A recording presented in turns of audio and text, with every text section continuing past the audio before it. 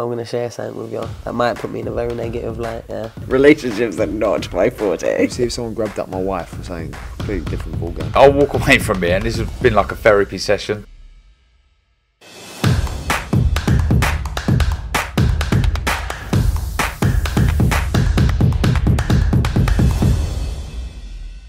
I did Holby City. I was a heroin dealer in Holby City. I see where this is. I went out, and a few people were like, "Oh, see you on Holby City." I was like, "Yeah." Some girl, right? I'm not joking. This is actually a true story. Who lives in the town where I live? So she's spoken to me before. She comes up to me. She goes, "All right, I saw you on Holby City." I went, "Oh, thanks." She went, "Have you got anything?"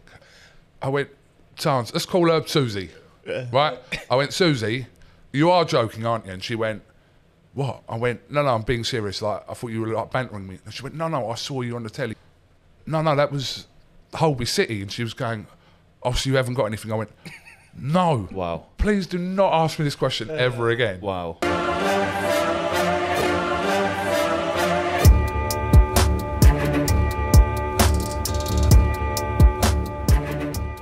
I'm going to share something with you that might put me in a very negative light, yeah. Relationships are not my forte. See if someone grabbed up my wife or something, completely different ballgame. I'll walk away from it, and this has been like a therapy session.